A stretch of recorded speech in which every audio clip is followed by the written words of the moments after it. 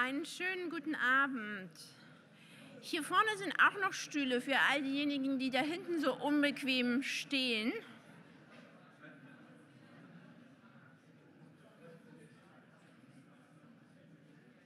Ja, wann war das letzte Mal, dass Sie einen Deepfake gesehen haben? Sie können sich nicht erinnern.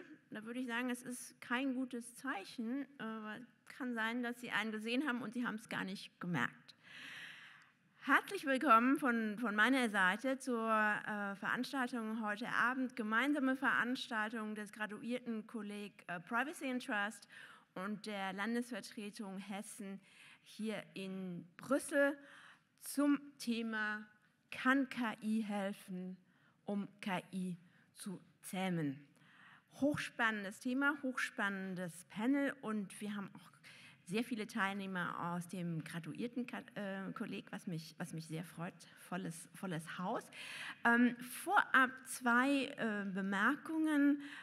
Wir werden die Diskussion auf Englisch führen. Es gibt Headsets draußen am Eingang für all diejenigen, die das lieber in der verdolmetschten Fassung verfolgen wollen. Und der weitere Hinweis von meiner Seite ist, diese Veranstaltung wird aufgezeichnet und wird anschließend auf dem YouTube-Kanal der Landesvertretung Hessen zu sehen sein. Also nur für Sie als Hinweis, wenn Sie nochmal nachschauen wollen. Aber es gibt keinen Livestream. Ja, und jetzt würde ich gar nicht viel Zeit vertun, sondern das Wort erteilen an unseren Gastgeber sozusagen, Johannes Bade, der hier die Abteilung für Forschung im Haus leitet und uns einen kurzen Vorgeschmack geben wird auf das Thema KI, Privacy Trust und Hessen.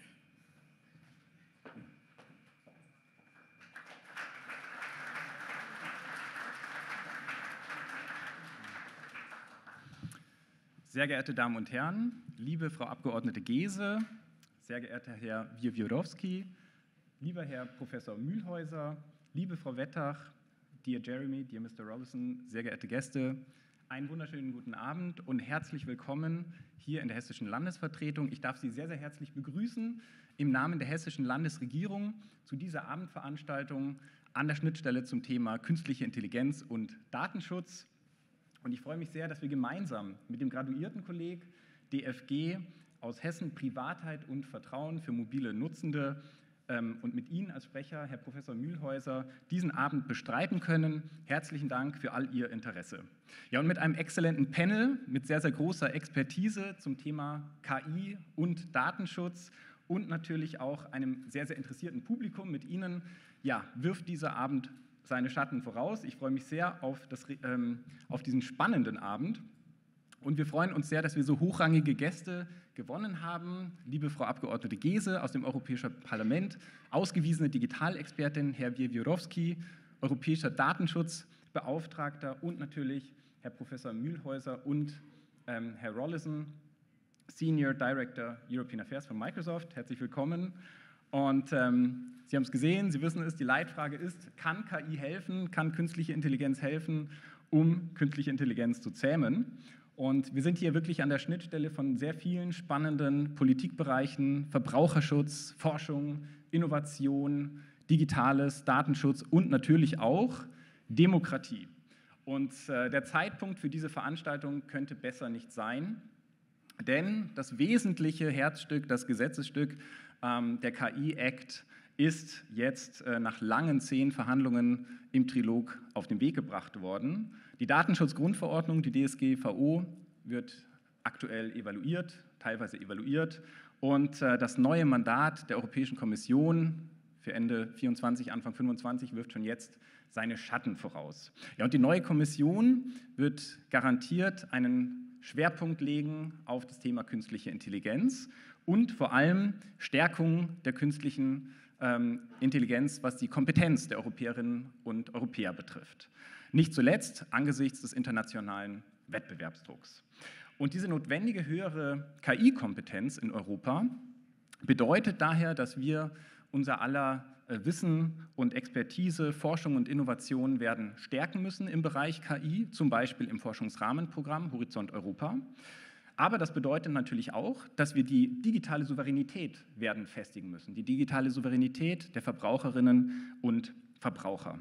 Denn künstliche Intelligenz, wir wissen es, kann missbraucht werden als Werkzeug zur Manipulation. Stichwort Deepfakes, in Bild, in Text, in Ton. Und das natürlich besonders im Vorfeld von Wahlen, wie den Europawahlen. Ja, und die Frage ist daher, wie schaffen wir es, dass wir ein immer komplexeres KI-Umfeld, ein immer komplexeres KI-System besser verstehen. Und hierzu passt ein Eindruck des TÜV-Verbandes, der eine Umfrage in Deutschland durchgeführt hat, von Mai 23 bis Januar 24. Und diese Umfrage zeigt wirklich sehr, sehr plastisch die gesellschaftlichen Herausforderungen auf im Bereich künstliche Intelligenz. 80% der in Deutschland Befragten meinten, dass es mit Blick auf künstliche Intelligenz unabschätzbare Risiken gäbe. Und 61% äußerten, sie hätten die Sorge, künstliche Intelligenz könne sie ohne ihr Wissen manipulieren. 65% sorgten sich, die Technologie sei für den Menschen schlicht und einfach nicht kontrollierbar. Und die Mehrheit der Befragten gab sogar an, KI stelle eine richtige Gefahr dar für die Demokratie. Und das sind, meine Damen und Herren, wirklich sehr, sehr besorgniserregende Zahlen für die künstliche Intelligenz, für das Image von KI. Jetzt könnten wir natürlich aber auch die Sache ganz anders sehen und sagen, trotz dieser thematisierten Gefahren bietet KI die Chance, einen völlig neuen Blick, einen frischen Blick zu werfen auf die Angelegenheit. Wenn wir nämlich den Stier bei den Hörnern packen und sagen, KI stellt eine Chance dar, könnte das ja heißen als Frage, brauchen wir künstliche Intelligenz, um künstliche Intelligenz zu steuern, um künstliche Intelligenz auch abzuwehren. Und darauf aufbauend, was bedeutet all dies für das Mandat der Europäischen Kommission ab Ende 24, ab Anfang 25? Ja, und für all diese Fragen bringen wir relevante Expertise für Sie aus Hessen mit, nämlich ein 40-köpfiges interdisziplinäres Expertengremium aus dem DFG-Graduiertenkolleg. Und zwar tagt dieses Gremium bei uns, Herr Professor Mühlhäuser mit Ihrer ganzen Expertise, und zwar von 3 Universitäten geprägt, Frankfurt, Darmstadt und Kassel. Ich freue mich, dass diese Expertise hier heute Abend einfließt. Und Stichwort Hessen. Lassen Sie mich einige Worte gerne zu Hessen sagen. Hessen ist tatsächlich einer der Top-Hotspots in Deutschland und sogar europaweit für KI-Forschung. Und die neue hessische Landesregierung, die Mitte Januar ihr Mandat begonnen hat, hat ein besonderes Augenmerk gelegt auf das Thema KI-Forschung und Stärkung des KI-Standortes Hessen. Und die Landesregierung wird weiterhin KI an Schnittstelle zwischen Forschung und Anwendung weiter fördern und insbesondere Hessian AI stärken, um das hessische KI-Innovationsökosystem voranzubringen. Ja, und Hessian AI, das ist das hessische Zentrum für künstliche Intelligenz und das kombiniert ein progressives, ein wettbewerbsfähiges Forschungsprofil mit einer zukunftsgerichteten Forschungsagenda. Und das wissenschaftliche Leitziel unseres KI-Zentrums ist es, die 3. Welle der KI zu etablieren. Das heißt, neuartige KI-Systeme, die über menschenähnliche Denkfähigkeiten verfügen. Und dieses Zentrum Hessian AI hebt die Spitzenforschung auf ein neues Level. Und dabei machen wir nicht Halt, denn Hessian AI transferiert das Wissen, die Expertise auch hin zu Wirtschaft und Gesellschaft. Ja, und wir basieren unsere Arbeit da auf 13 Hochschulen, 22 neue KI-Professuren und 38 Millionen Euro Förderung des Landes Hessen für dieses Zentrum.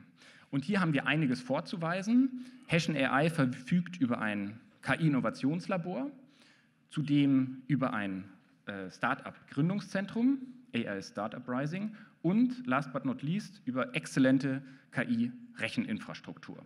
Das heißt, Hessen weist ein exzellentes KI-Ökosystem auf und hier werden wir auch noch weiterhin Forschende und Anwenderinnen und Anwender, exzellente Talente nach Hessen anziehen.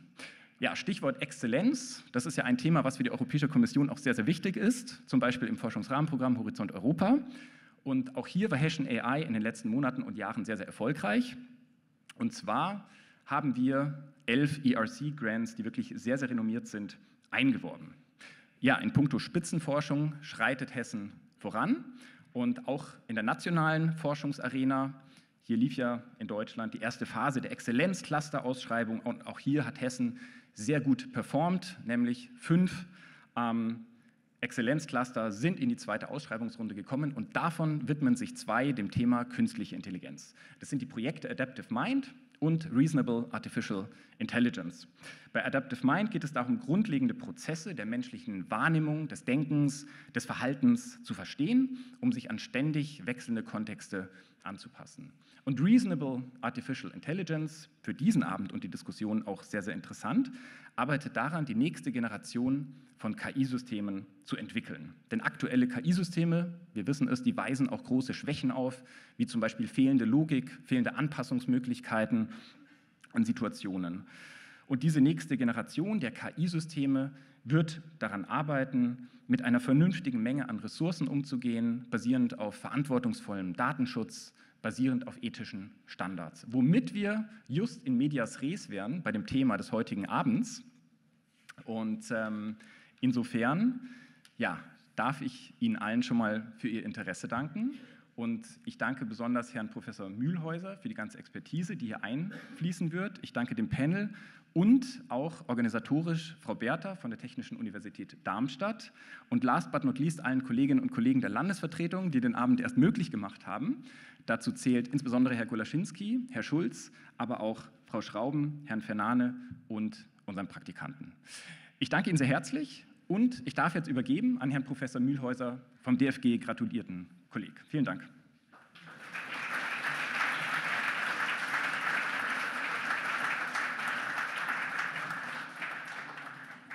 Thank you very much, Mr. Bade, for this very elaborate introduction. I'm switching to English just in preparation of our panel that will be held in English.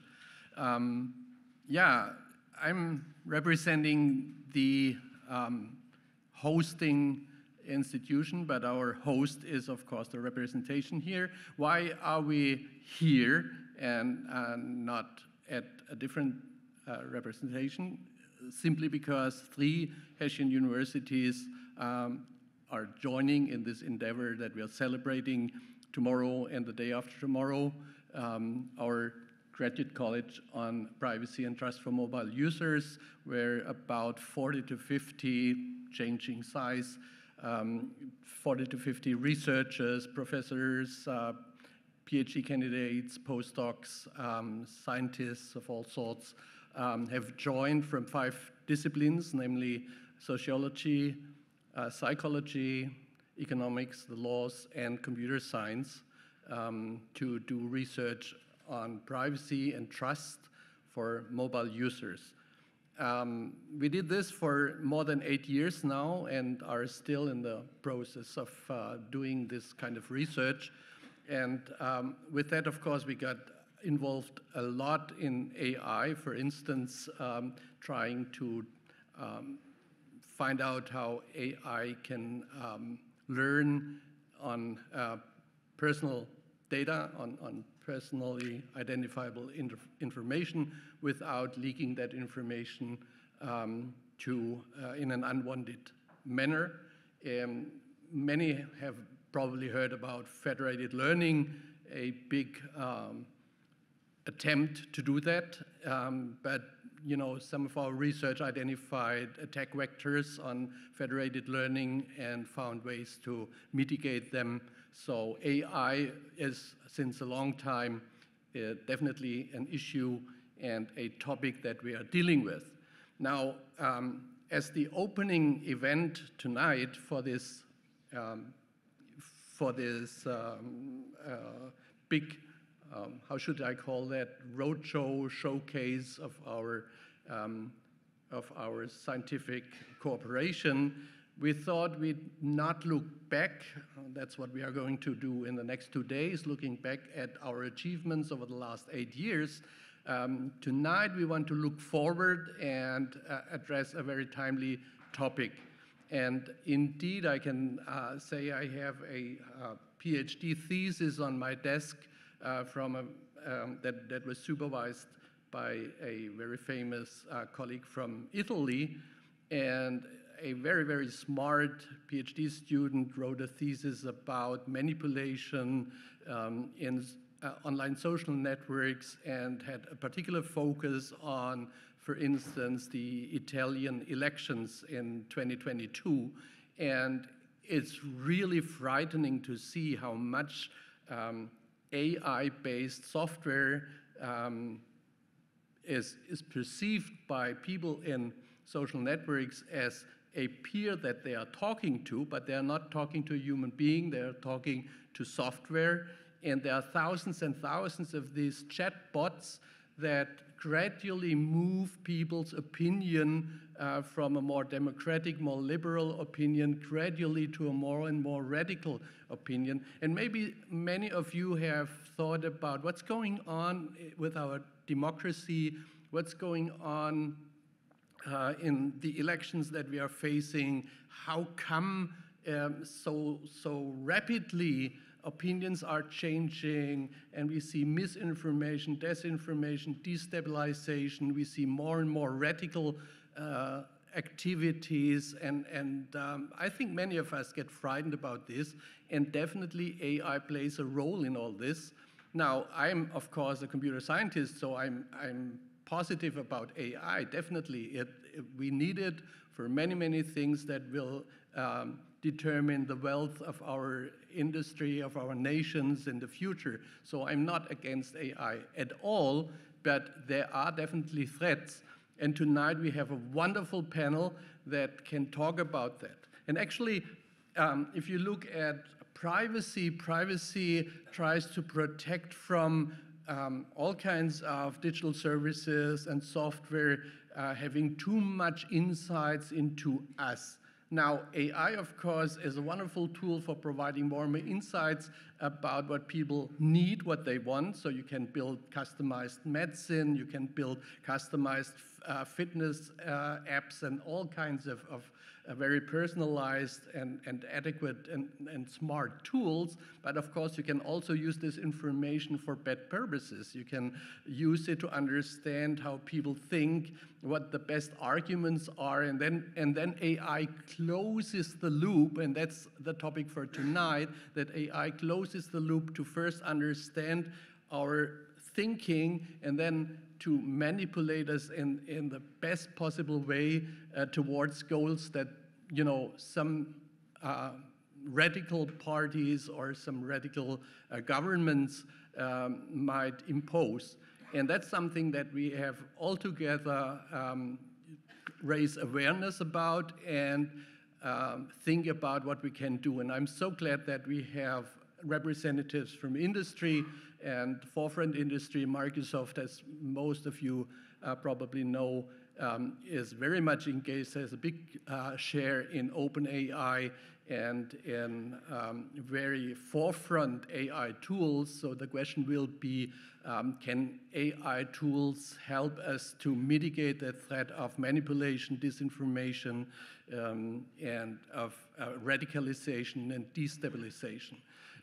We have a member of parliament. I'm very glad to have Ms. Geese here, member of the European Parliament. The question will be, what about legislation? What are the means that we can take from that perspective?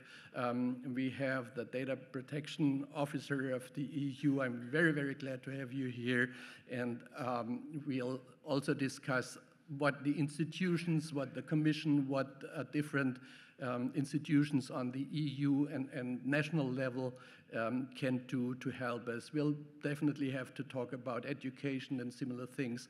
And it's an open discussion, and that's why we are going to invite you in the end to you know, help us with your comments, with your questions, but also maybe with your proposals on where we should put an emphasis to, you know, start and really win that struggle against, you know, basically losing our freedom and our democracy. It's really a core topic and a topic of primary interest. And I'm very glad to have you all here, and I'm really excited now to see what's going on in our panel. Thank you very much.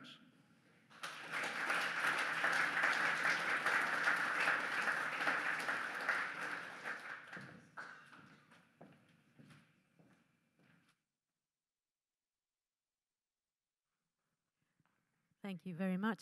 I was trying to talk to my bank this morning, and I was really desperate, and I would have much preferred to talk to a bot.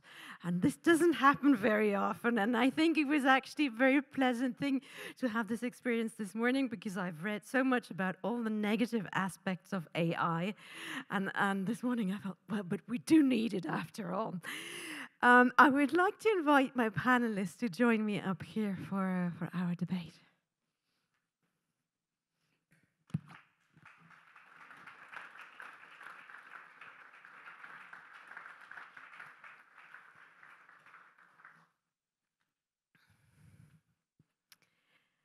Alexandra Geese, you're a vice president of the Greens. You've been heavily involved in digital legislation in the past 5 years. I'm wondering, how big a threat is AI? Well, good evening, everybody.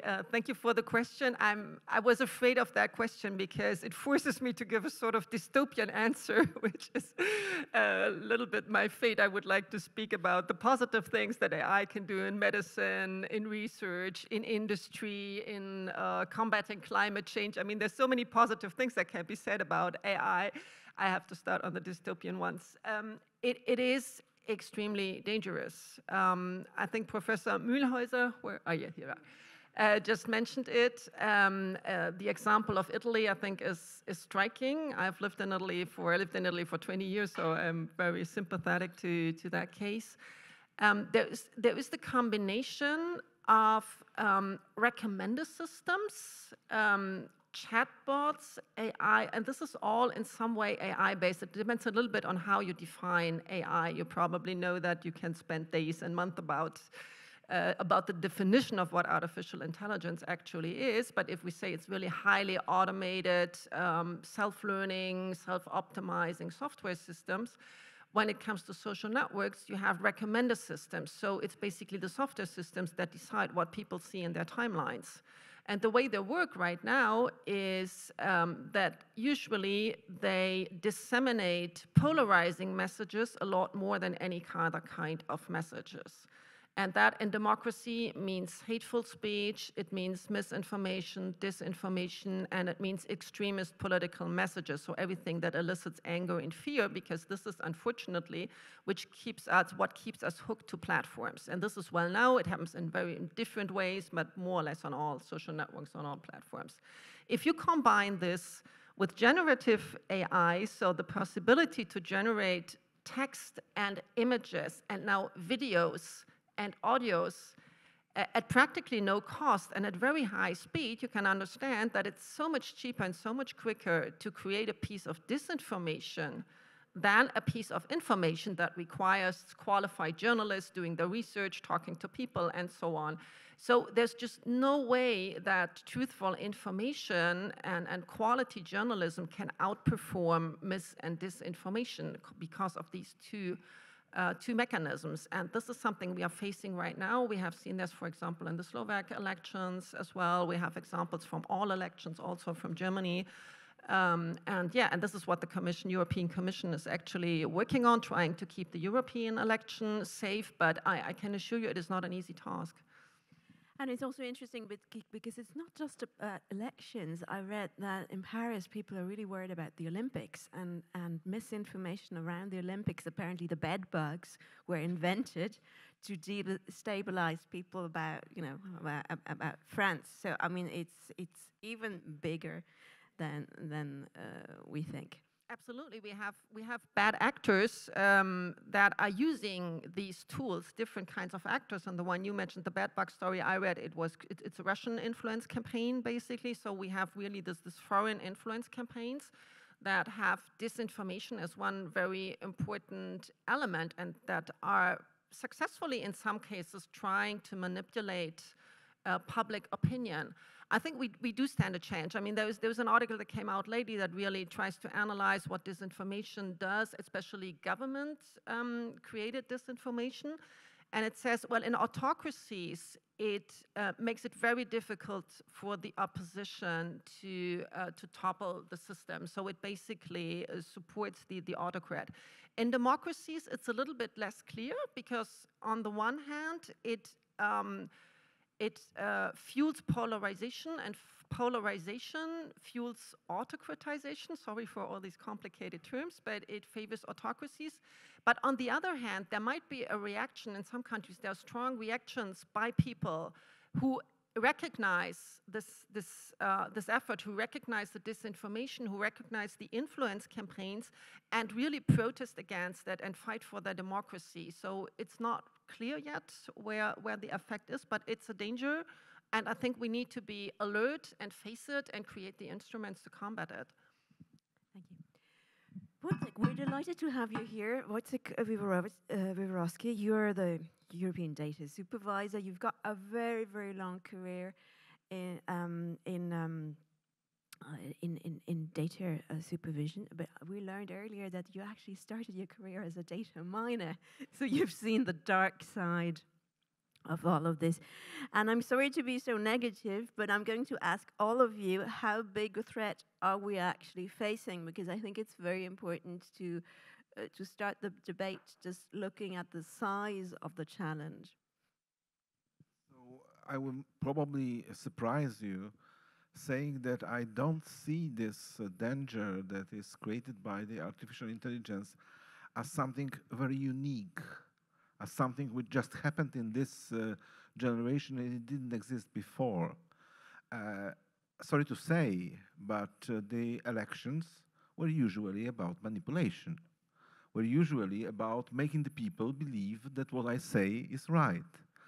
And those who may probably follow me because they have more or less the same view to the world, but also to find those who are actually quite far away from my view to the world, but for whom the slogans,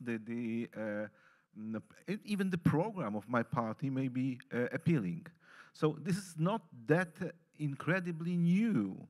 This is something which is accelerating. That's true that the polarization is the problem, but once again, that's not the first time that is a problem for the democracy. Let's look back to all democracies which actually were going through the moment like that. You told me that you told that I started my work as a data miner, so I saw the dark side. The funny thing is that I never thought that it's dark. It was fun. I was 26. I have been given the tools which I never had in my hand. And as a lawyer in 1996, as you can imagine, the IT was not for lawyers. Yeah, I had the first email account in my university, being a student of the second year. So all these things were new for me. All these tools were great. And working in a company which was providing lawyers with the software, the company that just invented that profiling the clients might be the next interesting addition to the program. Well, we didn't have the data protection law at this time. And only when the data protection law came in 1998, I found out that something which I thought is probably not 100% ethical might be even illegal. Yeah? So that would be one thing which I would like to stress. Ethics is incredibly important. But when the lawyer starts to talk about ethics, saying that that's an ethical issue, and it should be discussed by the specialist in ethics, it means that he doesn't know what to do. Because he is a lawyer and he should think about the legal advice. The same is about education. We all should agree that education is the most important. Yes, it is. But once again, if somebody says that's a matter of education, it means he doesn't know what to say. I would supplement it with one sentence.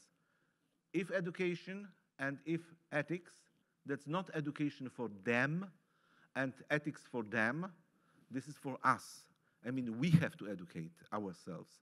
We have to think about our own ethics. Thank you very much. I think you made two very important points. You said this is not totally new. I think we can now discuss, but isn't the size, so much different from what we have seen before? And I really like the point you made about this is fun. it's hard to stop things that are fun. It's harder, much harder to stop things that are fun. Jeremy Rollison from Microsoft, how do you see the challenge? How big is the threat? Well, thank you. I can't say that I haven't had time to think about it. It's been the title, and I've heard a lot that I actually agree with. I hope that, at least in the way that we've engaged in this space, we don't want to minimize the risks of this technology. I think it was said earlier, there are bad actors who most certainly can, do, and will misuse these tools. And in fact, that can lead to very dangerous outcomes, particularly, and it seems like we're talking much in the deepfake and disinformation context right now. It's certainly prominent ahead of these elections where we were discussing this earlier. I do think the way you calculate it, more people are voting this year than ever before, in fact. It's a timely discussion today ahead of these elections, but also a few weeks ago at the Munich Security Conference, Microsoft, along with 19 other companies, recognized some of this threat and are trying to take a first step towards doing something about this, which was a tech accord to combat the deceptive use of AI in elections. So it's really a deepfake problem, particularly in the audiovisual side of things. But it's only a first step, and we've already seen, even internally, but in the US, in Europe, and elsewhere, the way that these can be misused. And these are powerful tools. As an AI company, we're excited about this technology. I have to be more optimistic than pessimistic, but we're not minimizing the risks. We've seen it firsthand. We've seen ways that these tools now you can use my voice in a different language and make a speech on that. That has been done in an electoral context. We've seen Obama. I mean, we've seen Biden. We've seen all over the place. And you'll see more of it, unfortunately, I'm afraid. But what we can do as an industry is some of these steps we've announced recently. There are ways, even leveraging some of the AI tools, whether it's watermarking, it's content provenance, it's transparency requirements. It's not one measure that's going to adjust all of this. And it's not only measures that tech companies can take. We're going to talk about that later. So I think the threat is big. I don't want to minimize it, but I don't want to be the most pessimistic person on this panel either. I should be the most optimistic. I think we're very optimistic about the way that AI can also mitigate this. You'll hear it perhaps later, the idea that this is a bit of a cat and mouse game at some times. The bad guys will innovate as well. But I think it's a back and forth, and we're still more optimistic about what AI can do to combat this, but definitely don't want to minimize the risks. So now the big question is, who's going to be the most pessimistic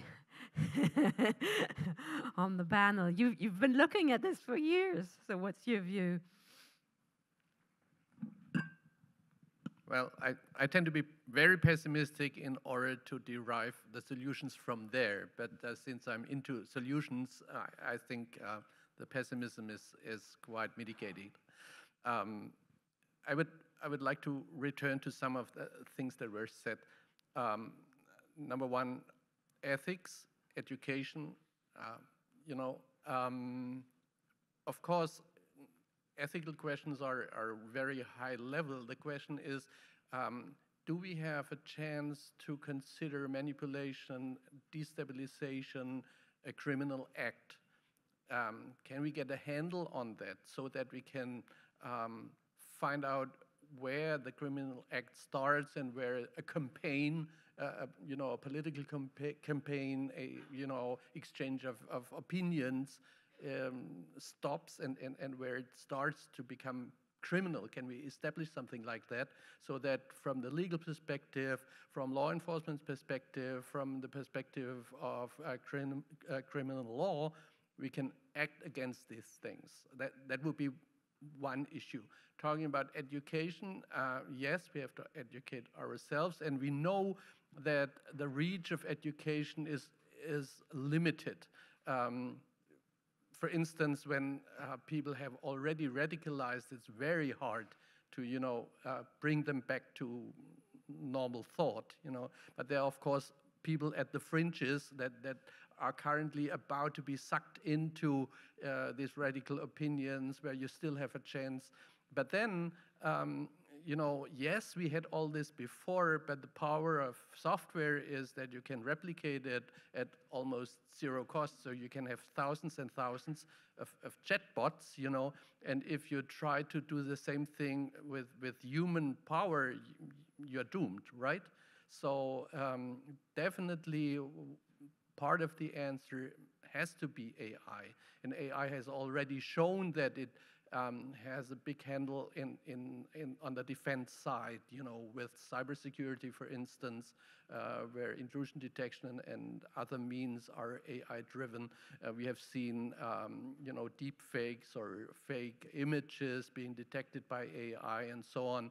And I have a colleague, for instance, in natural language processing. She's working on enabling chatbots to find, you know, manipulative arguments and to counter them with well-researched, well-founded counter-arguments, which is, of course, a big research effort. And now we are at the key question: how much are we willing to invest in this, to join forces, you know, to set up large programs, because there's a lot of money involved in this, and are we willing to spend the same amounts of money? I think we see a very similar question now with the Ukrainian war and the threats that we have. You know, there's one thing is to talk about a new era, a Zeitenwende, but the other thing is, you know, to put money aside and to really do a joint effort to counter that. And this is, to me, totally unclear. Now comes the pessimist again. I don't see this big movement yet. And I'm very glad that at the Munich conference, there were 19 companies starting really to get together and start a joint effort. But that's where I see the big issue. Alexandra Geese, how can we actually maximize the benefits? So that's your chance to talk about positive things. And at the same time, minimize the risks. And I'm kind of wondering, can we even distinguish between good and bad AI? Isn't that like human beings, like we're all a bit good and a bit bad? Well, yes, certainly. But there are technologies that enable certain behaviors more than others, so I don't think technology is neutral. But artificial intelligence, it's not a name of it's not a definition of a technology. It's a very broad spectrum of different technologies that involve great amounts of data, basically, and of processing capacity. So it's a very vast definition. So definitely you can't say it's good or bad. I already mentioned, I think I see really, really enormous opportunities in medicine, in production technology, in combating climate change. For example, energy grids will need artificial intelligence for the energy. You know, switching from having one coal plant or one nuclear plant to having many solar plants, many windmills, it requires completely different management of the grid. There it's super important. I mean, there's so many areas. Where it gets complicated is really where AI technologies are used to basically classify people. For example, recruiting is a case in point, creditworthiness. So there's some social systems, social benefits that use AI with disastrous consequences on the people who are victims of this, and not, you know, not in Australia or in the US, close here in the Netherlands. So I think the European Union did a good thing with the AI Act, because we have these different risk classes, and we look at the different applications of AI, what can they do, and we look at areas where it's more dangerous to use AI than others, and so there are different obligations. I don't think it's really, you know, the last word. It's a very dynamic technology, and it's true that there always have been new technologies, but I saw that the numbers, I can't retain numbers, but on the rollout of GPT, and I saw that there's never, you know, it took Facebook, I don't know how many years to get up to 1 billion users, and ChatGPT was just broke every single record. And that is what makes it so dangerous. To come back a little bit to the democracy issue, that is not covered in the AI Act because there was a clear choice in terms of legal certainty not to cover the same kind of technical system with two different pieces of legislation, the AI Act, because we also have the Digital Services Act. And I think the Digital Services Act is really interesting because it's a little bit abstract to read, so it's very difficult to explain to people when they ask, well, what does the Digital Services Act do against hateful speech, against polarization, against fake AI, and you have to start, well, there are the risk assessments, and then the Commission can take measures, and we can look at the data, and people go, well, that's not a real measure. But yes, it is, because it means that that piece of legislation is dynamic enough to investigate specific dangers. And what it can do with the risk assessments, it does ask the platforms to assess the risk of their, not their technology, of their business model, of the design, of the recommender systems, their advertising systems, for a series of risks: fundamental rights, data protection, but also violence against women, which is a huge issue in this context, the protection of children, but also public discourse and elections. And then the Commission can take measures to mitigate that. So the companies are asked to take measures to mitigate those risks, but the Commission can also make those measures mandatory. And that's a very flexible instrument to react to new challenges, because we know the challenges are changing very quickly. Well, chatbots, there has been a discussion for years if that's a big issue or not, because they're so difficult to find. And now it's AI, for example, and so we have that piece of legislation that adapts to the technical challenges, and I think that's very positive. The problem is that obviously enforcement is lagging behind. You know, the Commission, I was just in an event where we discussed that, and the Commission now has 120 people to enforce the DSA, recruiting other 50. They're setting up capacities for the AI Act as well. They said, well, Google has something like 1,400 lawyers.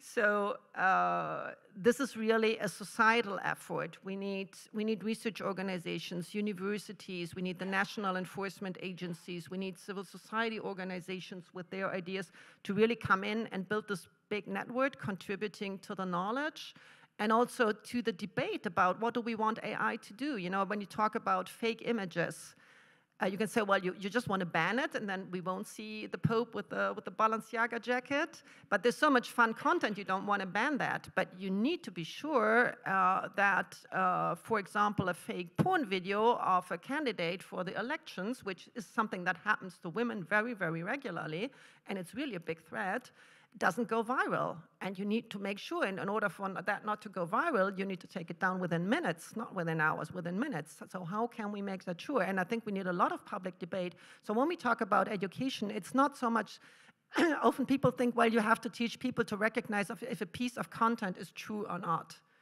I think that's not going to happen anymore, because AI tools will become so powerful that nobody can do that. And even if you can, you know, the image is stuck in your brain, even if you know it's false. But what we do need to do is to understand how these mechanisms work, how do social networks work, what are algorithms optimized for, why do they show me certain content, and the same thing on AI, what kind of data is used, what is the modeling like, what is it optimizing for, how does the technology work, and then have a really common debate about what we want and what we don't want, and that's just the start of a long process. Wojciech, same question to you, and I hope we're gonna get a dose of optimism again. So how do we maximize benefits and minimize threats? Maybe the threats not that big. Maybe that helps already with your answer. Well, I think that the approach that the legislator took in the Artificial Intelligence Act itself is very good.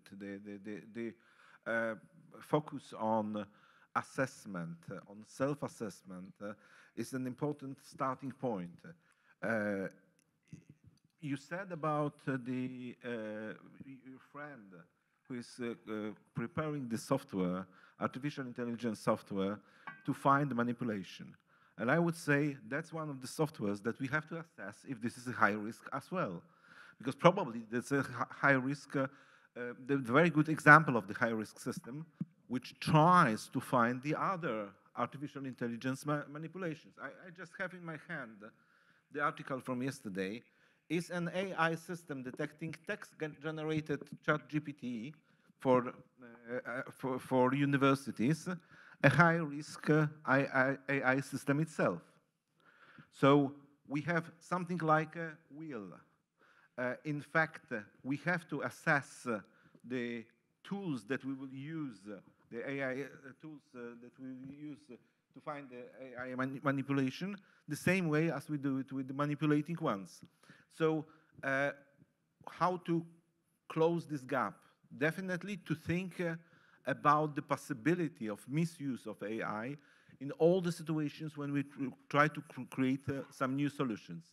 And neither the fact that this is done by the charity, neither the fact that it is done by the small and medium enterprise, nor the fact that it is done by the academic, says that it will be the good solution and it will be the solutions which will not manipulate the result itself. Jeremy, I'm more interested in the second part of the question. How do we minimize threats? Because you were going to talk about that earlier. So what are you doing? What are you doing Yeah, and specifically? there's not one thing that we have to do. I mean, Wojciech mentioned earlier education, which I think is actually one of the most important parts about this. And we might not get to the point where you can educate people how to determine whether something's fake or not, but I think we can at least educate people that you should be wondering whether something's fake or not. You know, and that might seem a bit negative, but I do think we need to constantly emphasize some of that because it gets into very gray areas. But education's only one part. What we can do as companies are some of the things we've announced already and things we're going to have to continue to announce as we innovate in that space. So if you think about the obligation we have as a tool provider, you know, how are we preventing the misuse of those tools? What type of programming can you put in place and protocols to prevent the deep fakes in a porn context, or whether an artist doesn't want the possibility for their works to be recreated in that style. They should have a right to be able to be removed from those systems. We're constantly learning about the ways that people are using that. So once again, we're going to make mistakes, I think. We're not going to be perfect off the bat. We are going to have to develop more tools that you can do with the content watermarking type initiative we've already been a part of, and that's going to continue to evolve, where whether baked into the metadata or even the watermarking, that using systems that can determine whether this was generated by an AI system or not. And it's also going to have to be roles that governments take on. It's something that we're working a lot with civil society and NGOs to kind of feed back in as to how effective these tools and measures are.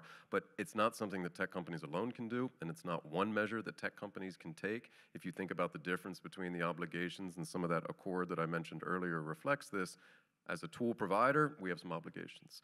But when you think of the platforms that can disseminate this, what obligations do they have as well? So I don't think it's one measure. I think it's going to continue to be a space that we have to innovate, but I think it starts with some of the watermarking, if you want to get very concrete about it. I think it starts with some of the use, in terms of use, that we have to bake into this, and just continue to see how this evolves and how the bad guys innovate as well, and hopefully stay one step ahead. Max Mühlhäuser, we've heard education. Also, is AI really the best weapon against AI threats? Let me first answer to the questions about education. I think you, Jeremy, said something very important. There is a minimum of education that we can master for probably anyone, you know, and that would be to reestablish more credit and credible institutions. So it's a matter of trust in the end, you know, and institutions like, you know, public press, public TV and radio stations are losing credibility, and it's really deliberately eroded by, you know, some negative forces. And how do we do that as a journalist? I'd love to hear, how do we actually do it? You know, when I write about a right-wing party, I get really nasty emails, and people are really trying to shut me down. So how could we, you know, in very concrete steps, again, this is a societal and joint effort. I think journalists have to, you know, really set up some standards that at least those who believe in those standards should adhere to and subscribe to. We should do the minimal education, which is that there are trustworthy institutions, you know, not perfect, but trustworthy. And of course, we should strengthen those, you know. If you think of the fact that in some elections in German states, it is clear that if the radical party wins first act, they will enable is to cancel the contract about public TV stations, you know, that's going to be their first thing to do, you know. So, and I think, as you said, we cannot imagine that individuals will be clearly discerning fake from real photographs or, you know, manipulation stuff. But if there are credible institutions, they can help a lot, you know. And in order to strengthen them, I think we need a joint effort, definitely. What was your other question? My second question is moving on. Is AI really the best weapon against AI threats? I mean, it's been mentioned. It's actually quite complicated to use it. But what's your view on it? Okay, I'm interested to hear other opinions also from the from our auditory, from you. I think it's definitely part of the solution. Definitely part of the solution, and it has already shown to be very valuable, you know, in the cybersecurity arena, but also in this fake, you know, deep fake arena, et cetera, et cetera. So it's definitely part of the solution, but it's definitely also not the only solution. And of course, if this weapon is to be strong, it requires a lot of investment. Yeah, and is it a crucial part of the solution? Definitely. Yeah. Okay. Would you agree? And then we need to talk about money, resources, investment. Well, I would stress rather another aspect. The question is who controls it, and how do we know what's in it? You know, it's an instrument. It's like taking a knife to cut something, and everybody can take it. But a knife is very easy to see. You see how long it is, how sharp it is, who made it, and it can fall into the hands of bad actors who use it to stab people, and it can fall into the hands of people who use it to cook and feed people. So the question is rather, how do we know what's in it? What is it made of? What is the data that goes in it? Who did the modeling? What is it optimized for? And to have some control or some transparency as society about how AI instruments work, I think that is the decisive point. I mean, in cybersecurity, you don't want everybody to know how your AI works, but I think the enforcement agencies using it needs to know that and shouldn't just buy it from a company, but has their own experts who understand that tool really profoundly. And that is about money. It's, for example, it's not about buying the most expensive or the most powerful tool. It's having public authorities and a public bureaucracy where people are educated enough and have the time to learn this, that are experts and who know actually what they're doing with their AI tools. I think that is also the kind of investment when we speak about education. It's not so much saying, well, every kid needs to learn to code in school. It's about having a public infrastructure where we have experts who know how to use these tools, for example. I think that is super important. Same question. Can it be a crucial tool? Would you agree with Max? Or, I mean, from what you said, you already said it's a difficult tool to use. Yes, it is, but I'm absolutely sure that this is a part of the solution and a big part of the solution. And once again, the historical examples show that when we have the possibility to make the automatization of some process, we do that. Yeah, this is how the human being is actually programmed itself. We try to do the things automatic way. If you go to the car garage right now, you are connecting the car to the computer, and you are getting the first assessment of what happened, or even some adjustments. Yes, and we only trust that this software that was used, this hardware that was used, is the one that we can rely. And this is an important part of the story. Of course, I know that you can think that I'm saying about it as the regulator, as somebody who is supposed to do such a check. Yeah, but this is why I fly the planes, because after all my knowledge about the physics, it's a magic that this plane is flying through the air.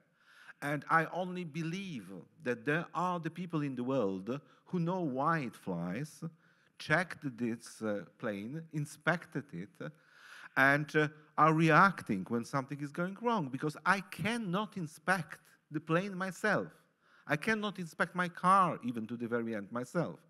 So there has to be somebody who is this intermediate. And when we say about the explainability of AI, when we say about the transparency of the AI solutions, that doesn't mean that all of us have to understand it. But it means that there should be trustful institutions, I would also say public, but maybe even private, yeah, that we can trust as the citizens. I'd like to ask everyone else, who could these institutions be? Any suggestions? How do we set this up? And would you be interested, like, being in being part of that solution? Maybe we could start with you, and I'll give you some time to think of an institutional setup in the meantime. I mean, it depends on what context. I mean, on one hand, I hope no one would disagree that I don't think tech companies should be in charge of any of this. I mean, we will make the technology. We certainly have values that we want to make sure are reflected there and compliant with all laws, and I think we're well-intentioned. But in terms of who's in charge, I think that's one way to look at it. I think regulators have a very important role to play, particularly in a democratically elected space, of saying what's prohibited and what's not, what's consistent with our values and what's not. And the AI Act reflects a lot of that. When you get to the trusted institution space, I think it'll be a combination of public and private partnerships, and you're going to have those who are more familiar with the technology included in that discussion. But who's setting the boundaries of what's allowed and what's not, that really is a role for governments. I like the image of a plane, because most of us board planes every so often, and we really trust that there is a regulator that oversees that everything is being taken care of. So who could be the institution that acts sort of as a guarantor for safety? Very delicate question. I think we have examples.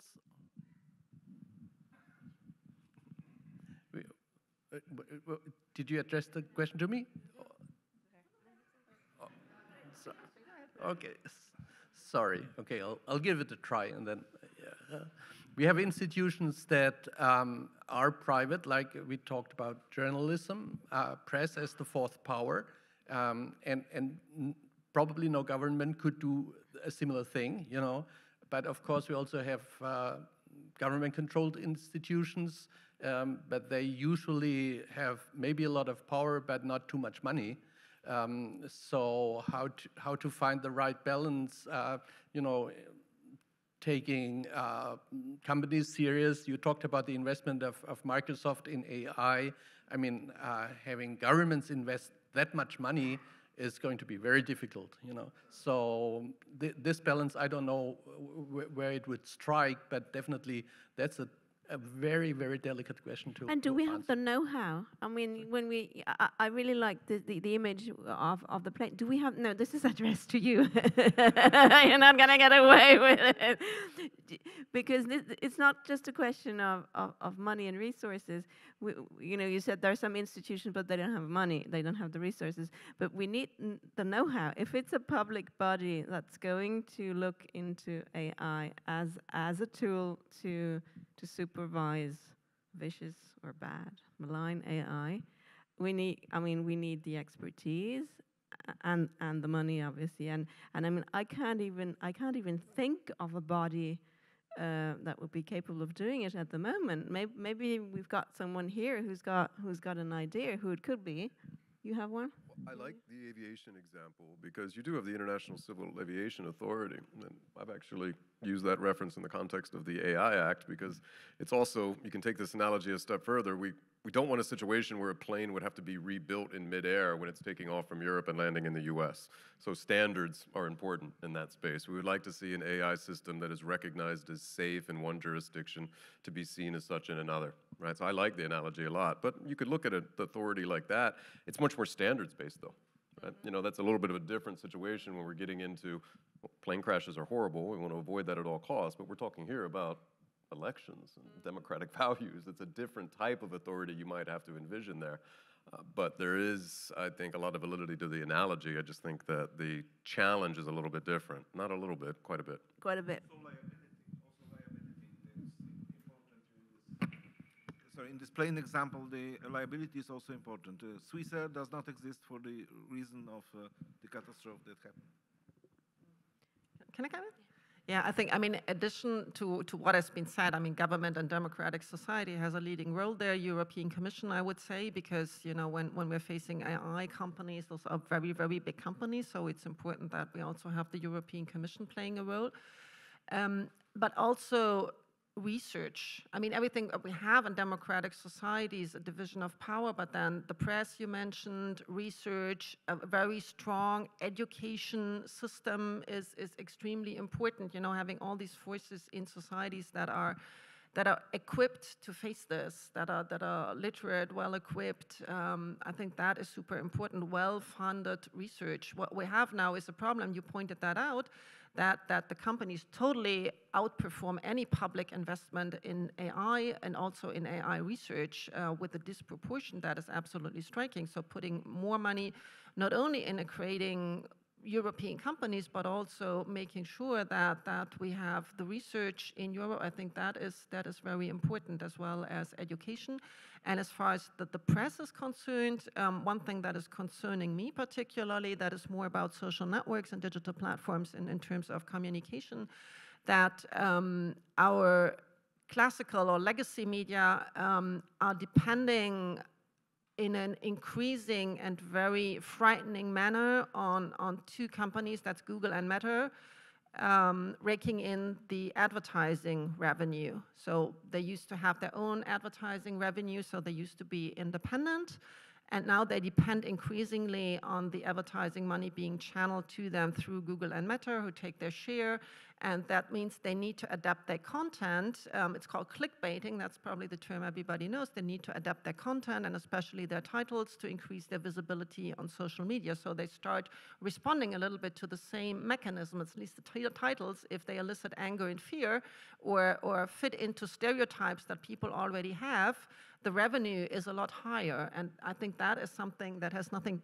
it's not really a technical problem of AI, but it's a power problem.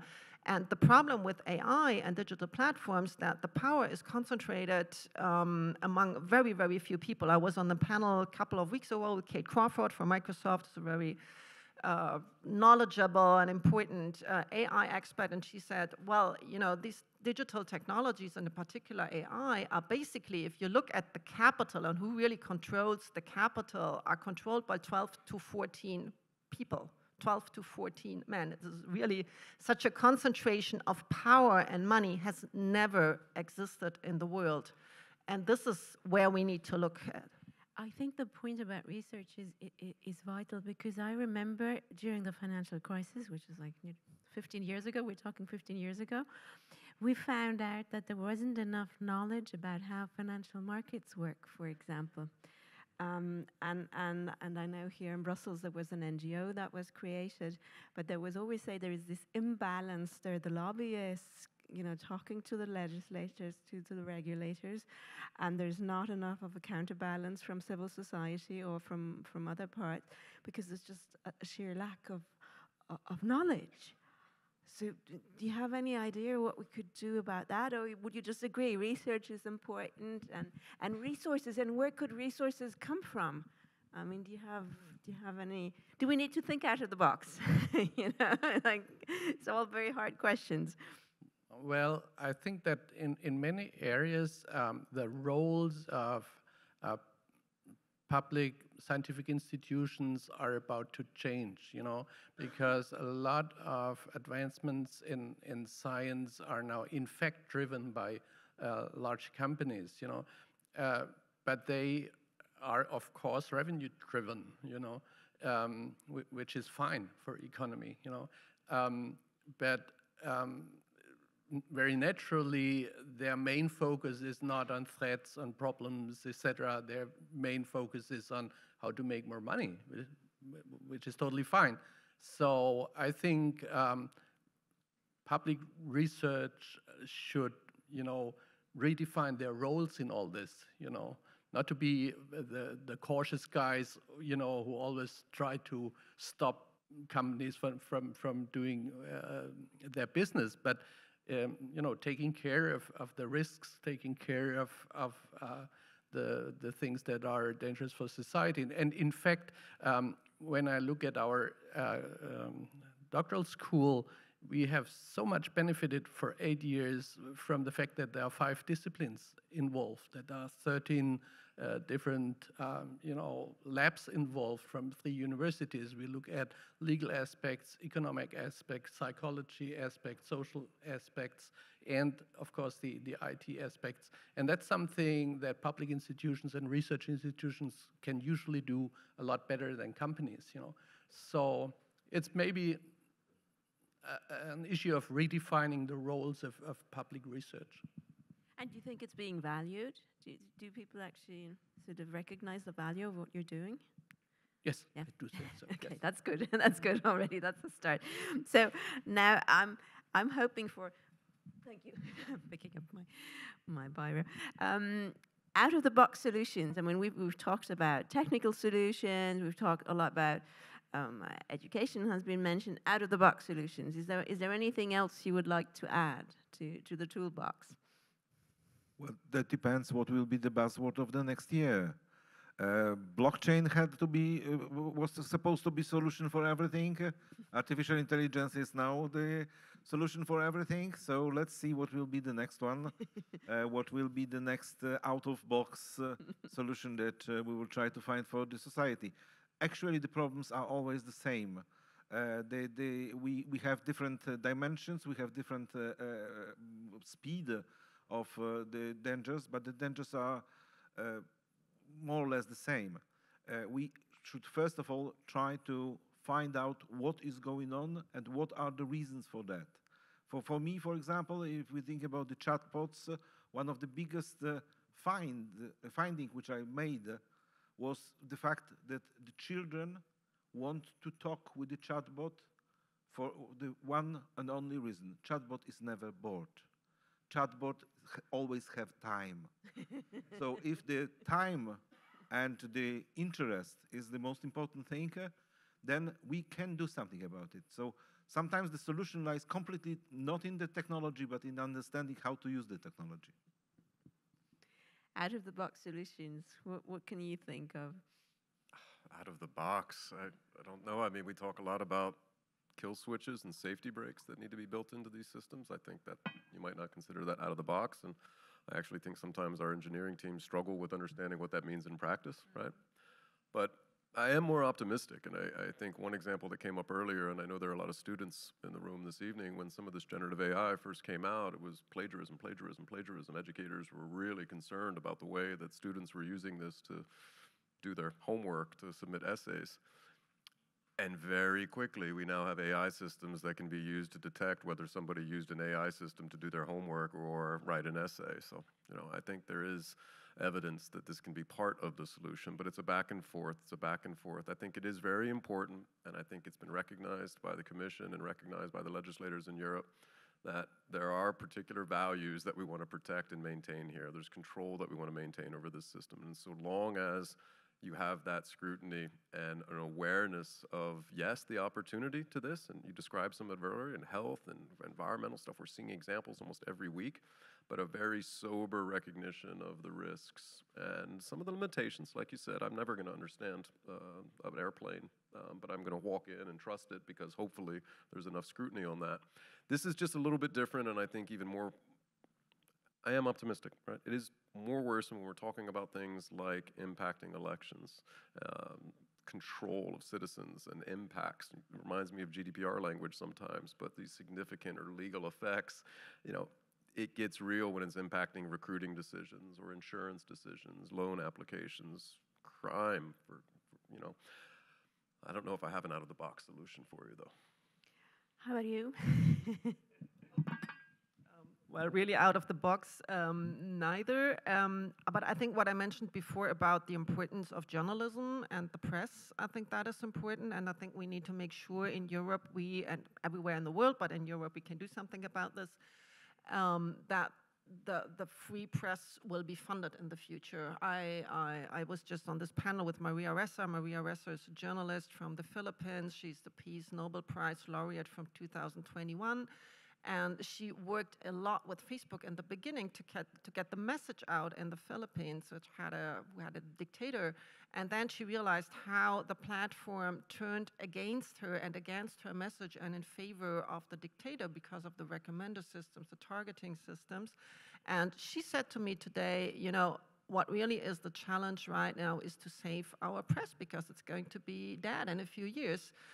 And I looked at the numbers a couple of years ago for Europe, for several European countries, and you really see the revenue curve, or it's not even a curve, it's a straight line going down for the legacy media, so the classic qualitative journalism, private journalism, and the same line going up like that in terms of online revenue for Google and Meta. So, and when you talk to the publishers, they really say, well, you know, people will go back to subscriptions, and I don't really see that coming that quickly, at least not quickly enough. So I think that is something we really need to tackle, make sure there's a possibility that online advertising revenue goes back to the publishers who have the content, the really valuable content, and that we have a few ideas on how to do that. I was going to say, how do you do that? Well, I think it's a combination of two things. The reason why now advertisers, or rather that the agencies place ads with Google and Meta, is that Google and Meta has a data about the people, and that is a data protection issue. Because when we click away the cookie banner, we say, well, you can use all the data, Google and Meta can use all the data, and then they use that data to place ads, basically. And this is how they also work with news sites, that they place the ads on, you know, Spiegel, Stern, whatever. Süddeutsche Zeitung, they're all sort of dependent on that system. Before, advertisers would give the money to the publisher who had the good content, because he would want the ad be placed close to the content. So if you want to advertise something very classical for men, you would probably place it, you know, beside close to a car or something like that. So all the stereotypes, you know, that's called context-based advertising. What we now have is targeted advertising based on personal data, so the ad doesn't follow the content, but the person.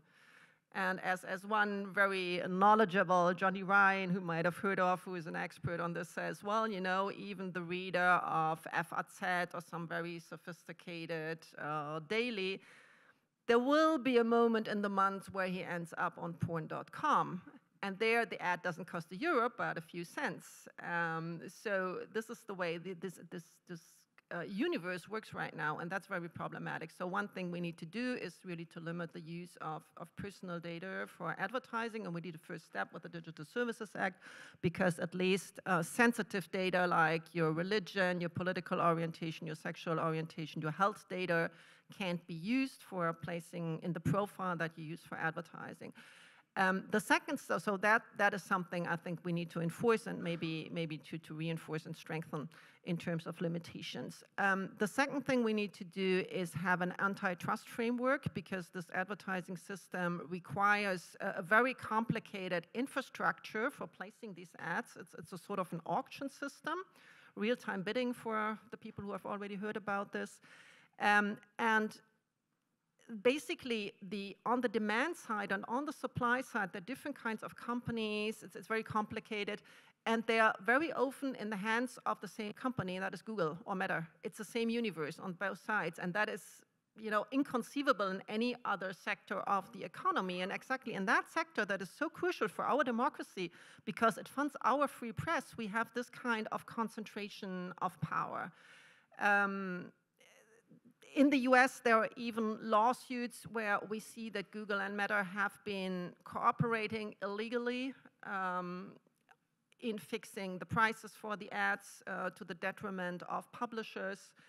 And I think the Commission is looking into this. Commissioner Vestager has been looking into this. This is a lot of work that is done behind the scenes, and I think that is a big project for the next legislature, for the next mandate, to see how we can make a framework that contains antitrust, that makes sure that the publishers really get at least a good chunk of the advertising money, that there can't be a total monopoly or an oligopoly of two companies for all this advertising, but that we have some real competition that makes sure that there's really freedom. Max Mühlhäuser, you were the one who brought up this out-of-the-box concept, so I'm sure you've got a couple of ideas there. No, time is advanced, so let me just add one to all the measures that have been proposed, and I think we need all of them, but one additional one that I can think of is making democracy appear more appealing, you know, because I think basically that's what's at stake, democracy and freedom, and I think democracy is better than what many people perceive it to be, you know. And it can be even better. So it's about making it better, and it's about also talking about it and making sure people understand that it's good. Think of EU, you know, this big movement, anti-Europe, you know, now it has calmed down, but have we done enough to really point out the strength and opportunities that we have in Europe? Have we really benefited from it enough? That's one out of the box additional thing. I think it's a great moment now to open the floor for your questions. I hope we've got a microphone somewhere. Yeah, great. So if there are any questions, please be brief and ask to the point. And here, the gentleman here, and if you're so kind as to introduce yourself. Thank you very much indeed, the panel, for the very enriching discussion. My name is Wolfgang Pape. I'm working with a think tank here on global governance. That's why I would like to take up your idea of antitrust or competition law. Unfortunately, at global level, we don't have anything of that sort. There was in 1947, when GATT started, a proposal which the American Congress, US Congress, didn't accept at the time. Do you think there is a need for it? I personally think it has very much a need for it, to have some kind of competition policy. I know there's trilateral Japan, EU and USA cooperation on some issues, but at the moment, particularly the US is not very strong because they don't want to have their own leaders being involved and being cut down to a certain level to have real competition on the world market. Thank you. Should I collect questions or should I go directly? Yes, I absolutely do. I think, you know, I'm not an expert of competition law. I sort of stumbled over it working on the Digital Services Act, but I do think we have that, and I've discussed this with economists who in the beginning were not very aware of how important antitrust legislation now is for preserving democracy. That looked like a very far-fetched link, but now I think it's absolutely crucial. And you know, the thinking that still used to be dominant is that idea: if consumers don't have a disadvantage, it's okay even to have a monopoly. Yeah, it's the American approach, but I think some people in DG Comp have also been, you know, don't want to accuse anybody, but it's been quite dominant here as well. And that is something we need to change, and I think we need to look at antitrust legislation as an instrument for preserving democracy. I don't have a ready-made solution, but we need to start really looking into it with all the crowd intelligence and you know, all the smart people we have in Europe. And I think the sector where we need to start to do that is really quality journalism and the advertising universe, because there it is really very, very obvious. But yeah. I think it's also interesting that in the US, and you know, I've been to the US to discuss the Digital Services Act, and what people say there, and lawmakers say, well, we will never have, it's so polarized that it's very difficult to have a piece of legislation to regulate social networks. But what they have been looking in and what they were thought of getting was stronger antitrust legislation. And so the thinking in the US is actually going in that direction. Obviously, with the US, everything is going to depend on how the November election goes. That's a weak point in that kind of thinking. But you know, if that goes badly, we have a lot of problems in Europe, and we need to take care of ourselves. So I think that's one of the many important things we will need to do then. Can I just ask about quality journalism? Is that your personal opinion, or do you think there is traction in general here in Brussels for that point within the Parliament, within the Commission, just to get a feeling for what's ahead, you know, do you think this is something that could be tackled? Well, I do think so. I mean, I have been making this point for a few years, and when I started making that point, people was like, yeah, no, this is just completely no way. And I started it, you know, in politics you have to have one strong claim. You can say, well, it could be this. If you're too nuanced, you don't get anywhere. So I said, well, you want to ban targeted advertising based on personal data. And in the beginning, it was like, what is she talking about? And in the end, we discussed this basically every time. We discussed the DSA in Parliament, and then I brought it up in panels, and people started discussing it. And now we have this half ban, so you can't use the sensitive data, which is a lot more than I expected in the beginning. And it's in the piece in the law now. You know, it still needs to be enforced. It's not being enforced sufficiently yet, but it will be. So that is a success. At the same time, we did a study on the online advertising environment, which basically said it's bad for publishers, it's bad for advertising, it's just good for companies. Why should we continue to support this in Europe? And then the European Commission did a big study that basically says the same things. And there are studies coming up from every place. And I know there is some interest to look into that. I mean, there is a feel that there's a need to look into it. What it is going to look like exactly, we don't know yet. It depends on the political majorities. It depends on the commissioners. But I think there is a sensitivity, and publishers know they don't have a viable business model. They just don't trust us just with the ban to fix it. And this is why the antitrust legislation is so important. Okay, any more questions?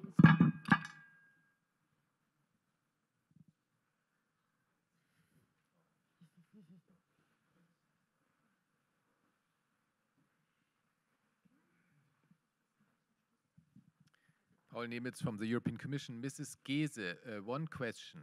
Shouldn't we introduce the good old green principle of polluter pays, also in relation to the public sphere? The representative of Microsoft sits here very comfortably with ChatGPT. They have earned billions and billions, while you have described, you know, we're wringing our heads and saying, what are we going to do now? So Microsoft makes the profits, the public has no funds to do something against it. Shouldn't we ask Microsoft to pay for the damage which ChatGPT does in the public sphere now, including the costs to control our students, you know, and I mean, honestly, creates a lot of societal costs. It's taken a long time to establish the principle of the polluter pays in environmental, but it's a very, very interesting point, and it was addressed to you. So we're all eager to hear what you've got to say on that one. And I'm happy to, but I think he actually addressed it. Yeah, I think so. Okay, both. Very difficult to ask a representative of the companies for higher taxes. So yeah, three answers. Try to be quick. I think one, the big elephant is the room, that we still don't have a good taxation framework, that the bigger the company, the more profit they make, the easier it is to have schemes that avoid paying taxes, basically. So I think that is something, we tried to do that in Europe. There wasn't that much political will, and then there was the OECD initiative to have at least 15%, which I think is still very, very low. I mean, many of us would be happy to just pay 15% of taxes, especially, you know, the baker and the library around the corner. So I think the first thing is really to make sure everybody, and also the very, very big corporations, contribute to the functioning of our society in a proportionate way. The second thing is, one thing we did in the Digital Services Act that was interesting is that we make the companies pay for the oversight. So they pay a small fee that is proportional for the oversight done by the oversight agencies, so the European Commission and the national enforcement agencies. That's quite, I think that exists in finance as well, but in the digital sector, I've not seen it anywhere. And we wanted that to have that for the AI Act as well. And there was very hard resistance, if I remember correctly, from the far right and from EPP, just to call out. Conservatives, Christian Democrats really did not want that. It was something we negotiated on, and they absolutely did not want to replicate it. I think we should have that. I agree with you. Just the third point, there's a very strong call from civil society organizations dealing with online hate. Online hate, hateful speech is something that affects disproportionately certain groups of society, women, people with a migration background, the queer community, and it costs enormous amounts of money to these people. You know, you have to stay online. Many people are affected in terms of their professional performance because they're not well, because they can't be online, because they're targeted with hate all the time, psychological, mental health issues, legal costs are spiraling up, really, we're skyrocketing. And so there is this initiative from a series of civil society organizations working on online hate that says, well, the companies who spread that hate and disseminate that hate in a disproportionate way, because you have a lot more online hate, not more hate online than offline, should also pay for this. Very difficult to quantify, but I think it's an interesting approach. Happy to try to respond as well. I think two things. One, arguably there already are liability rules in place and fines in place across a number of initiatives that would go very close towards, I think, the concept that you're trying to describe, whether it's in the DSA, whether it's in the GDPR context, whether it's in the DMA context. You have much of that arguably in place, perhaps under a different banner already. Second, if you were to articulate that further, it brings up a lot of questions, obviously, and happy to discuss it, but how do you determine that pollution? How do you determine the responsibility? How do you determine all of that? But I would say that a lot of that is in place already with the rules coming out of the Commission in particular, creating a bit of that disincentive to get it wrong or to have that impact, whether it's a privacy and fundamental rights impact or whether it's a hate speech impact. So I think arguably some of that principle already exists. Okay, lovely. So I think it's time to wrap up. Everybody's is starting to get hungry and thirsty. So I would love to thank all of my panelists for being here, for having this really fruitful debate. And I'm actually quite optimistic walking out of this room. And there's just one thing I noticed personally is when you actually talk to children, they're really aware of what's going on, and they're quite alert. I went to a school in Belgium last week, and I showed them an example of fake news, and they had so many good ideas about it. I mean, 11-year-old saying, this has been photoshopped. That makes me quite optimistic. And the best news of that day was that we were looking at a satirical website. So it wasn't fake news, but it was still a bit of an odd environment. And there was this 11-year-old kid, and he said, I'm going to go down to the branch of this bank this afternoon because I want to know why they put their ad there. And I thought, wow, like an 11-year-old kid saying, the bank shouldn't be doing it, and I want an explanation. And this was in Eupen, this is not like you could say it's even remote, but I thought it gave me some hope. So and I think we will need a lot of out-of-the-box thinking, and the Commission obviously will have to be active. And well, you're doing your job silently in the background anyway, and I think you're gonna be watched. You can be sure to be watched. And last but not least, I would like to thank the interpreters, and I wish you a very enjoyable evening.